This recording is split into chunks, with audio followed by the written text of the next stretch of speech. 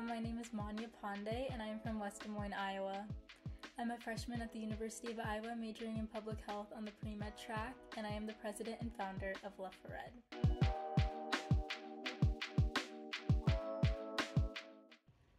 So Love for Ed is a student-founded and majorly student-run 501c3 nonprofit organization that I began my sophomore year in high school. We mainly focus on fighting period poverty in Iowa. So period poverty is essentially the inaccessibility of menstrual hygiene products in education, and this is a massively prevalent issue in communities throughout the world, including the United States and including our own communities. Research says that a third of low-income women couldn't afford menstrual products, and many of those had to pick between food or period products. We work to fight this issue through various means such as service, education, and advocacy. Service being, we donate menstrual products to people in need and also to other organizations in the community who directly serve individuals in need.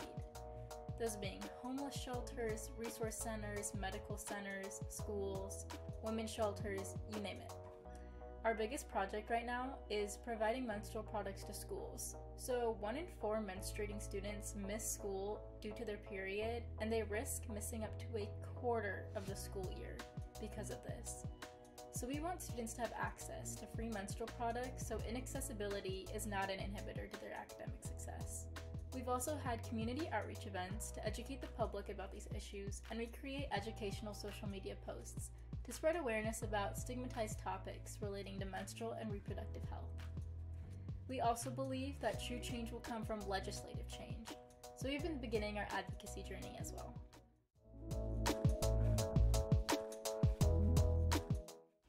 One thing I want Iowans to know is that periods are just as natural of a process as breathing, eating, going to the bathroom, so access to menstrual products is not a privilege but a necessity. The way free toilet paper is available in bathrooms for one bodily process, we're fighting to get free menstrual products available in schools for another bodily process. The tax on period products was removed last year, which was a huge win for monetary accessibility, but there's still work to be done for physical accessibility to these products in Iowa. Another thing is we don't have a steady source of funding, so we're always in need of donations. And you can donate at www.lovefored.org.